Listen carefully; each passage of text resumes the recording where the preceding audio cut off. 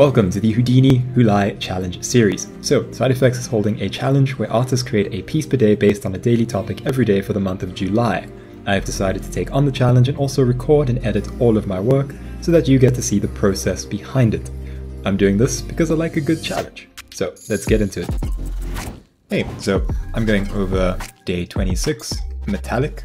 And once again, just to preface this, I'm just going to finish these last like 5 or 6 days, and then I'm going straight back to tutorials. So don't worry, this series isn't going on forever, and I am getting back to making tutorials. I just need to finish this up, get some closure out of HOULY. So metallic, I wanted to do something, a bit unconventional for metallic. So I did some research and I found these things called Bismuth Crystals. They looked really cool. So I decided to try and recreate those. They have interesting patterns in that, and I thought maybe I could create them procedurally. So that's what I tried. And I'll show you how I did it.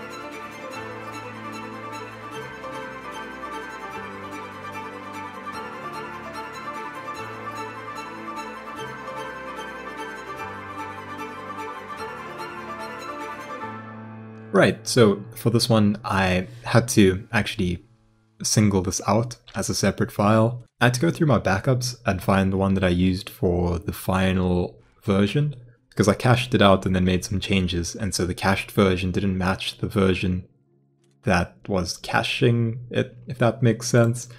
So what I did was I reverted back to an older version so that I can show you how it actually works. So the idea with this is you have a point, it goes in a particular direction for a little while, and then it changes direction 90 degrees, and then it moves down in that direction 90 degrees, 90 degrees, 90 degrees, which results in increasingly larger concentric squares.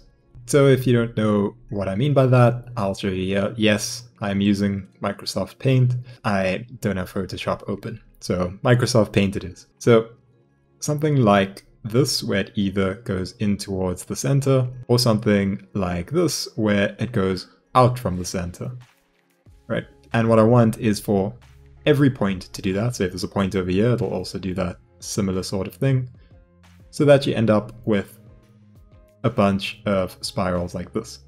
So to achieve that, I have to have a point, and it needs a direction, and that direction needs to flip after a certain number of steps. So maybe it's, say, 8 steps, and then it flips. Then maybe it'll do this for 10 steps, and then it'll flip. And then maybe it'll do that for 12 steps, and then flip. So what will happen is it will constantly grow out, and it'll keep running the same pattern. And then of course, you can add some randomization. So maybe it just goes like 1 step, 2 steps, 3 steps, 6 steps, or something like that. So, you'd end up with something more like this, and obviously you'd end up with a very different shape. So that's the idea behind it. And then the idea is to make copies of it so that when you polywire it, there's multiple stacked versions on top of each other. So it gives a lot of depth to the final geometry. So let me get out of Microsoft Paint. If you want a tutorial for Microsoft Paint, be sure to ask in the comment section. You get some points. Scatter them, add normals to them. So they just look like this, right? Random direction normals. This is actually after they've been changed a bit, so this is what you start with, and then based on some randomization and some weird maths that I do that is probably not right. A bit of a weird thing that I did here, but it gives me some interesting directions, and then I can use this. So I also just initialize a move increment as a detail. This is what I was talking about, where if it moves 3 steps, then I can increment it by 1, so it'll move 4 steps next. Then increment it by 1, move 5 steps. Increment by 1, move 6. Increment by 1, move 7. So each point has this increment on it. So then I just pgen and jitter so that there's more points.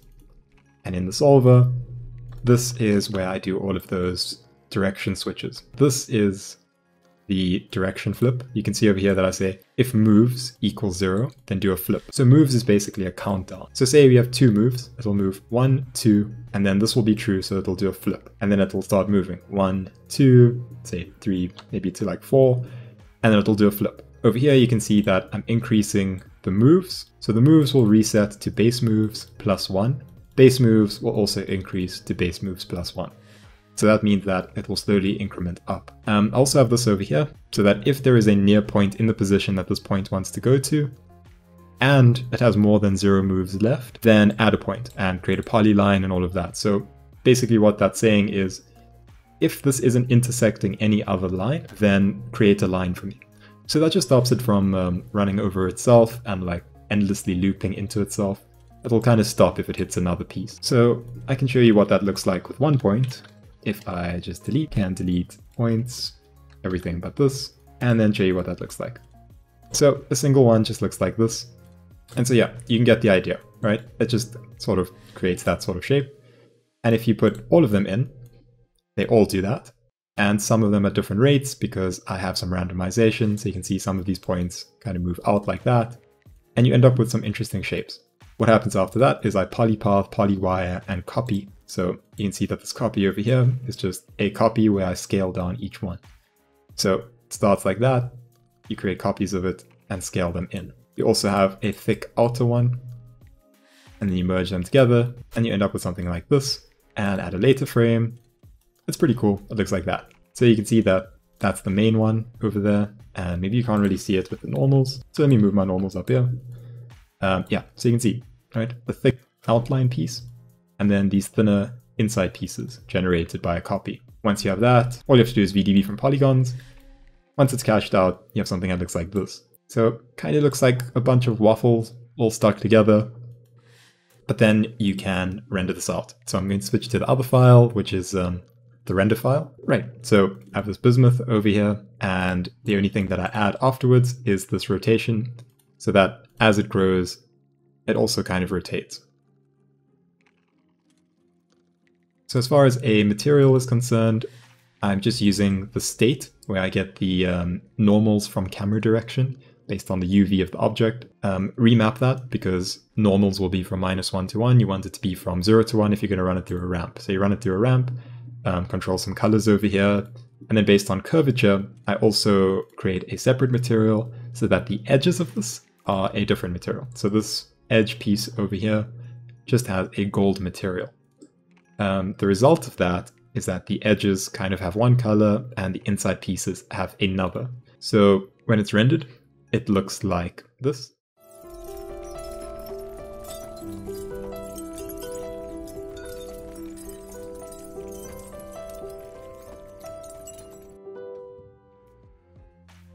And the carp net is very simple. So here's a nice frame where you can properly see everything. There are some areas where, you know, the color really shows through quite nicely, that blue and all of that. So then I just degrain it so that it is a clearer image. With post effects, where I'm just adding a bit of a blur right over there, so like a bloom, and increase in contrast. I think it's with a LUT, I'm not sure. Yeah, so it's got a LUT and it's got some bloom. Also some vignette, and re-add some grain, and that's all there is to this one. Once again, file is available for download. I think all of the files are now up. If you've liked any of the HOULY entries, you can check it out. This is going to be coming to an end very soon. I have been very busy recently, so this has slowed down. It's kind of been put on the back burner. But I have a new series that's going to be coming to Patreon, and then another separate series that's coming to YouTube. So the YouTube series will be a continuation of Houdini Isn't Scary for all of the other Dynamics networks. And then over on Patreon, I'm going to do a thing where I teach you basically how to be comfortable with Houdini. So the idea is to give you all of the knowledge that I can so that you can kind of be at my level. And then from there, you can, hopefully be better than me. So yeah, that's what's coming up. But for now, I'm going to finish the HOULY series. So I'll see you tomorrow. I hope, if I don't get caught up with something. So see you then. Bye.